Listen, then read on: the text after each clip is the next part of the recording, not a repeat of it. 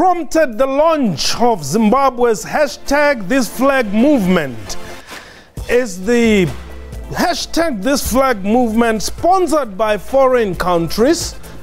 And does Pastor Evan Mawarire have any ambitions of turning the movement into a political party? And why is Mawarire saying it is time for new ideas to enter the political fray of Zimbabwe? What time is it? It's question time.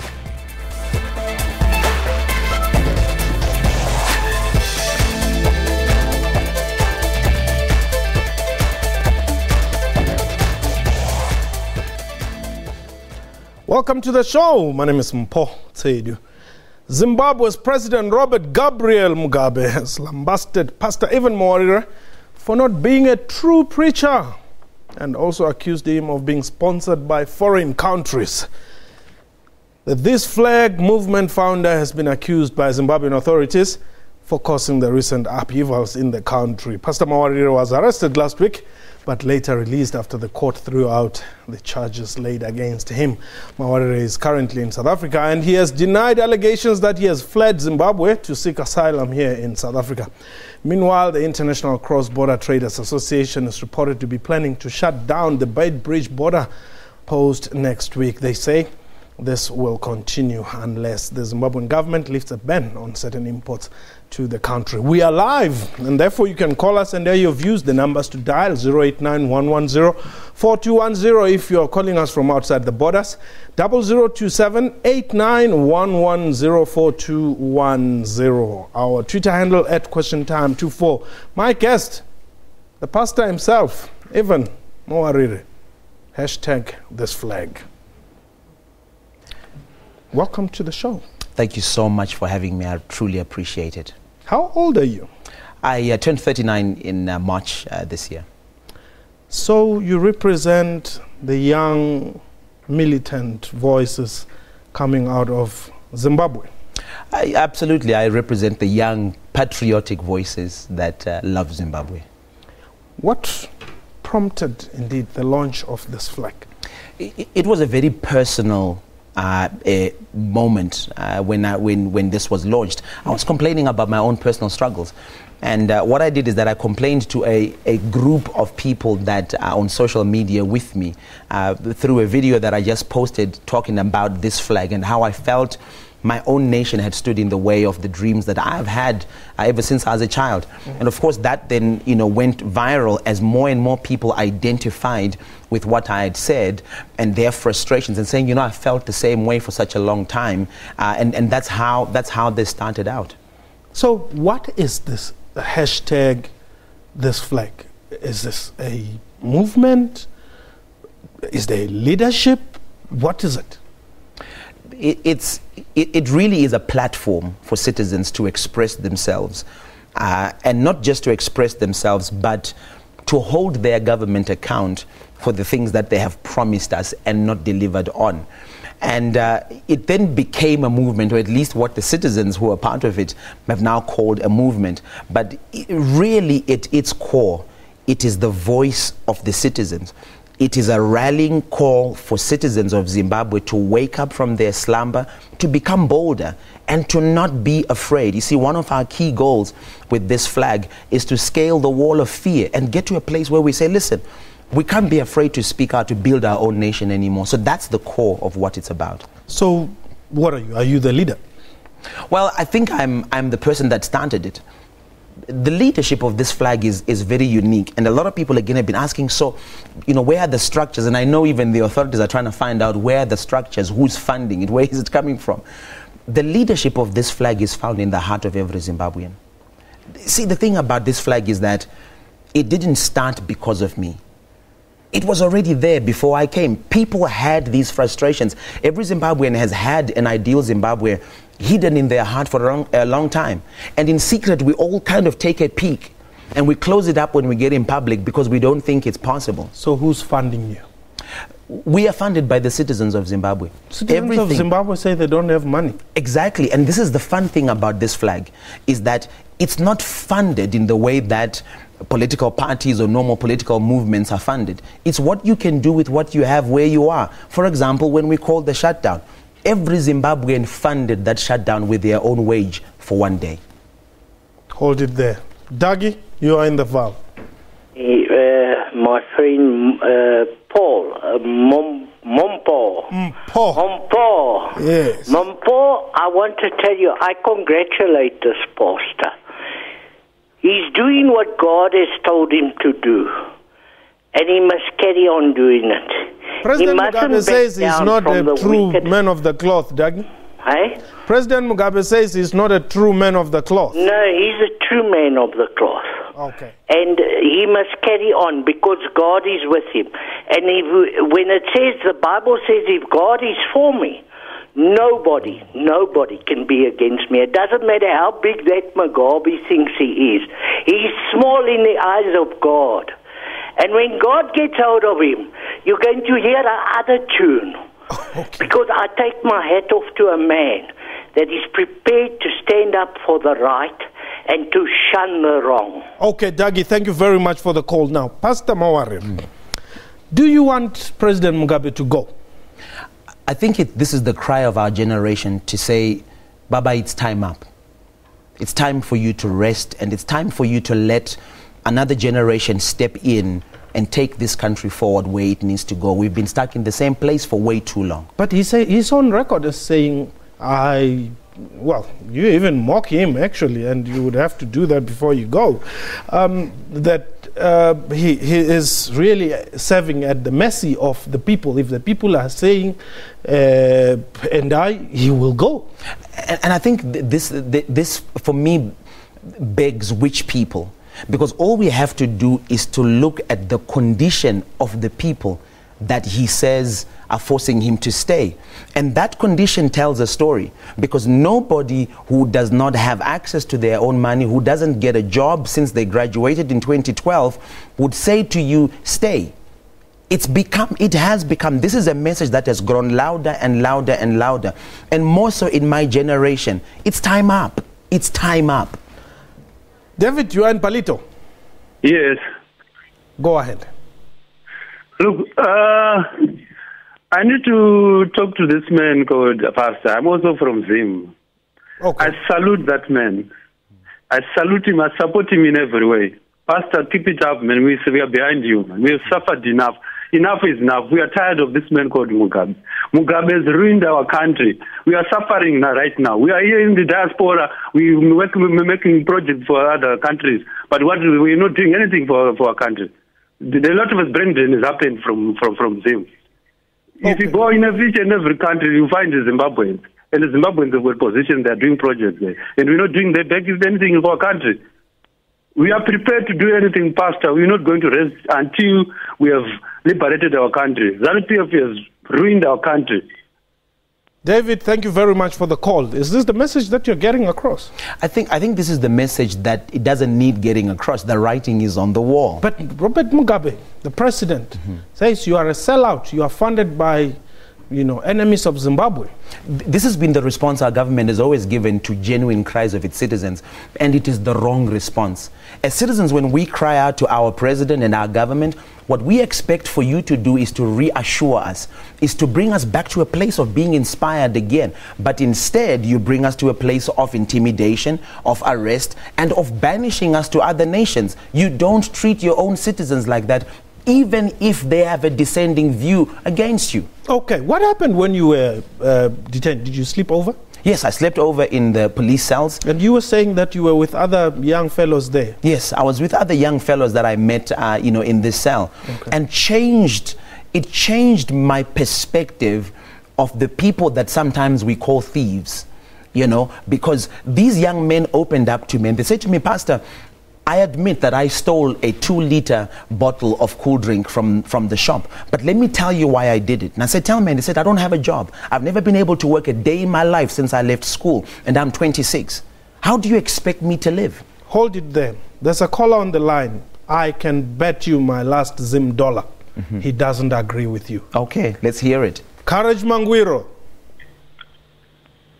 Paul, thank you for letting me participate in the program. Yes.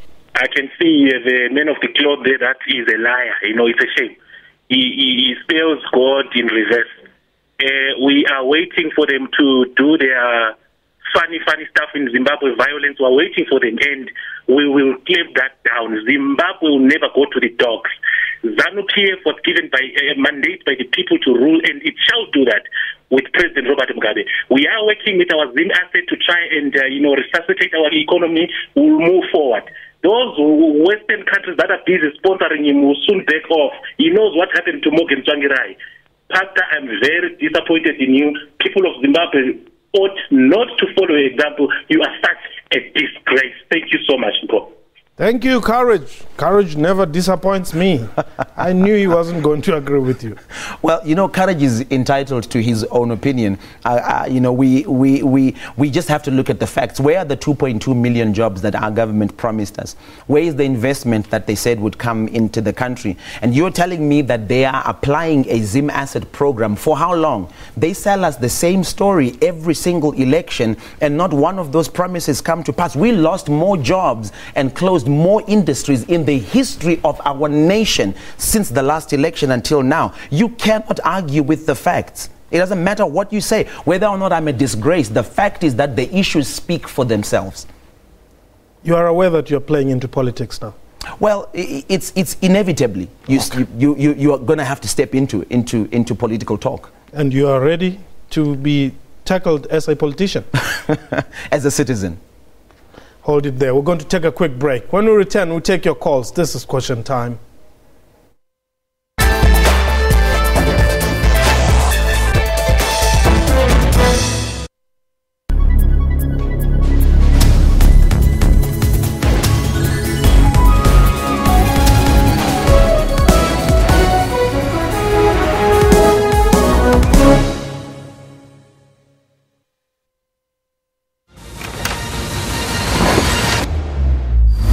Unlock a whole new world of African hospitality.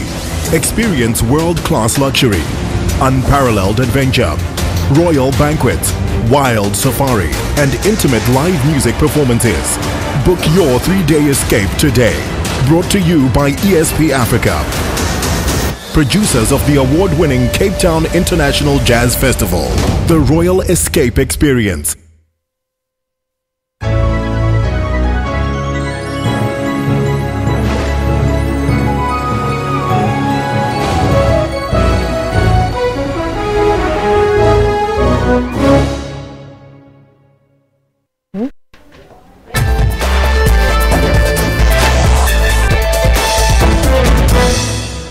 Welcome back. You're still watching Question Time. My guest today is Pastor Evan Mawarire. Hashtag this flag in Zimbabwe. Now, Pastor, you're saying you're aware, inevitably you're entering into politics. Is this a political movement in its infantry stages? No, this is a citizens' movement, and it's got to remain that, because this is the uniqueness that it has, in that it has been able to attract people from all sorts of backgrounds, whether political backgrounds or religious backgrounds or racial backgrounds or tribal backgrounds, to be able to express themselves first as Zimbabweans. All right, so it beginning Cope started that way. Or beginning to move this flag into a political movement, I think begins to kill the spirit of patriotism that's forming in the hearts of Zimbabweans right now. Okay, Abigail, you are in Krugersdorp. Yes. Go ahead. Hello, I'm Abigail, I'm Zimbabwean. Okay. And I support the hashtag this flag. It pains me a lot that our country has gone to the dogs. And today I was crying that people were forced to march against a noble idea. Ivan Mawarire is one of our voice back home and our voice, and we are praying for you, my brother. Don't even give up, because we are speaking the same language. I'm an ex-teacher. I couldn't find a job here in Zimbabwe, in South Africa. I'm just a housewife, reduced to do a housemaid. because of Mugabe. My parents were killed by Mugabe. My brother lost a hand because of Mugabe. What type of a president who does that, who allows anarchy like that? And now that someone has stood up, some who are eating and feeding from Mugabe, the 15 billion is gone. All our hope to go back to Zimbabwe. Right now, I wish my children can't find jobs in South Africa because they are aliens. They are treated like aliens. And now you tell me that Mugabe is still legitimate there. We suffered 2008 because of him. Right now, all over the world, Zimbabweans go, not because they want. We want to go back to Zimbabwe. We want to go back home. Okay, because, Abigail. It's not good to be in a foreign land. And we are bleeding. All right, thank you very much, Abigail, for the call. Do you sense the passion in that lady? Yeah, I can hear. Exactly. This is what, and you have to understand, we have walked a long journey as Zimbabweans. This is not something that we've just come up with and we've just said, hey, let's make some noise. It's been a long time. And one thing that I know is that even people in the ruling party know that history is about to present something very different for this nation. And you even got an endorsement from Loveness Saurombe. Do you welcome that? You know, it's for me, the exciting thing is that patriotism is alive in the hearts of Zimbabweans once again. No matter who you are, no matter where you come from. I love it when people within ZANU-PF look at each other and say, listen, you are messing up. This is now too much. I love it when people in the opposition look at each other and say, listen, we can't keep going this way. Something is wrong here. We're starting to put our country first once again. And the requirements of the people are now coming to the fore. It's a journey, but we're getting to the destination. What are you doing in South Africa then? Well, I travel here regularly as a pastor, as I do to other parts of the world, doing my pastoral work with pastoral, ministries. But one of the things I've also come to do in South Africa along with that work is also to meet citizens here in South Africa, citizens of Zimbabwe who are here. I was on the street the other day and met up with young men who are artisans, who hold up placards that say electrician, plumber, tiler. And I spent time talking and we prayed together on the street. And I said, brothers, I come with nothing else but hope. And before I go back, can I pray with you that your life may go well with you here? But also to thank you for crossing a border, leaving your family so that you can look after them back home. That's loving your country. Rufaro, you are in the Western Cape. Yes, thank you. Go ahead. I would just love to support this flag hashtag by Pastor Ivan Mawarire. I believe in a race, a man has to give the baton to the next man. And we believe that our president is very tired. He needs to give the baton to the next man, to a fresh man. That's what happens.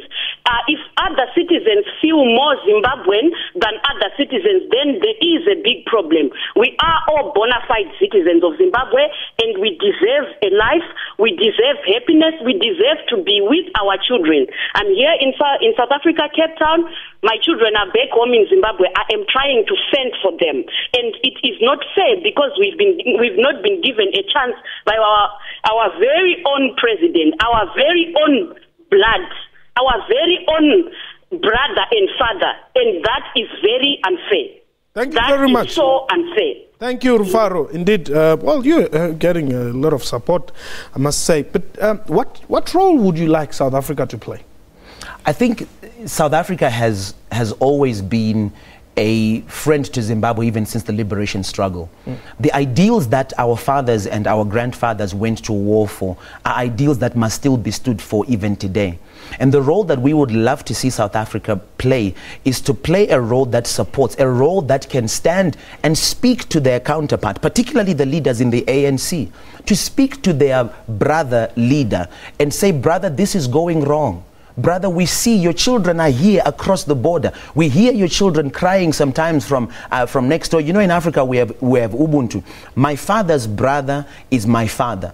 I should be able to go to him and say, Dad, my dad is not treating me right. But when we do that here with the ANC, we don't see them going back home to our father, their brother, to say, don't mistreat your children, or to say, I think I need to mediate between you and your children. And we hope that this begins to happen. Are you disappointed in the ANC? I'm disappointed. I am not afraid to tell you that I am disappointed. I got the news the other day that the Secretary General of the ANC said that this flag and Mawarire, whom he has never met, are funded and founded by the West. I don't need somebody to come from the outside of the country to come and tell me that my kids are starving. It's a life I live every day. And for me, it speaks of the gap between the politician and the citizen. They don't know the reality that we actually live on every day. Paul, you are in Peter Marisbeck. Yes, how are you, my brother, man? I'm well. Thanks for the call. No, I'm good, thanks. I thought I'd check with Pastor Ivan Mawarire. I understand he might have a very good cause for whatever he's doing. I understand, and we support him. But my question to him is, I understand at some point he was a ZANU-PF youth, or he was involved in ZANU-PF business. Is he still in the same position, or he's trying to use ZANU-PF factionalism, but at the same time use the populace in order to drive ZANU-PF factionalism? Because the thing is, we know he was part of the system, and so what has gone wrong now? Why has it changed? What is the future? What is he trying to come up with? That's my question to him. Ask him on the line. Oh, okay, Paul, just hang on there. I think he's got a question. Paul, I want to know, when was I a ZANU-PF youth? What position did I hold? And what activities did I play? Because I have never in my life been a ZANU-PF youth. I've never held a position, and I've never been a card-carrying member of ZANU-PF. Yeah, you can deny it, but we as individuals, we know that we once where? Can you tell me what position I held? And I think at some point where the child president, I think in the 90s, and so what has gone wrong now? If you accept those things. And I appreciate what you're saying. I was child president 23 years ago when I was 16, and it's a government program, not a party program. So you've got your facts wrong there, my brother. Okay, it's fine. Thanks. Okay, so you've been a ZANU-PF? No, absolutely not. 23 years ago when I was 16, our country celebrates the Day of the African Child, June 16, which emanates from an experience here in South Africa. And every single year, our government organizes the young people to participate in a mini mock parliament. And what we do is that the young people are trained and taught how government works, how to represent their constituents. What does it mean to govern well? And I was 16 at the time. I was the member of parliament for my constituency, Mashonaland West. And at the time then, was also chosen to be the child president for the Republic of Zimbabwe from 1993 to 1994. So you couldn't have been a child president of another party? Oh no, not a party, of a nation. So yeah, this is why I refuse. Were you not taught at that level that to be president you should have been voted in by members of a political party? At that level they don't go that deep. Okay. It's a government program which recognizes an international day. It's not, June 16 is not celebrated by a party, it's celebrated by a nation. Mm-hmm. Well, where to from here?